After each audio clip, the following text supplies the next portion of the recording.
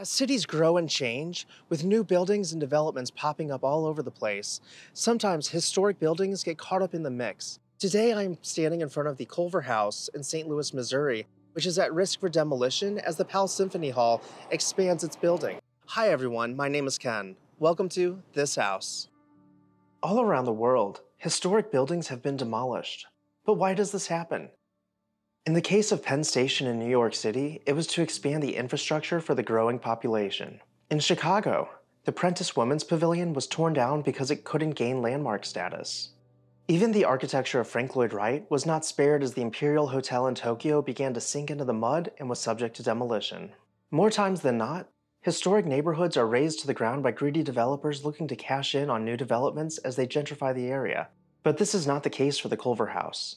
The Culver House was built in 1886 and designed by notable architect Jerome Bibb Legge. The house is one of the last remaining examples of residential architecture in this part of St. Louis, as nearly the entirety of the former neighborhood has been demolished to make way for parking lots. Losing this house would mean losing all semblance of the area's history.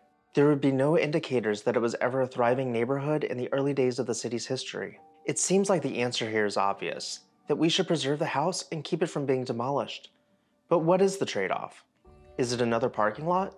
Powell Hall has budgeted $100 million to expand its building where the house sits. The new expansion would include 65,000 square feet of space to allow for a new lobby, backstage area for musicians, and new educational facilities.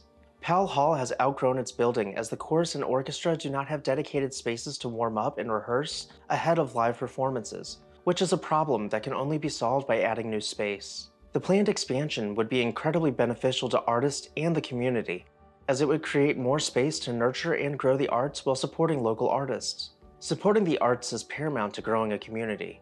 But is this the best solution?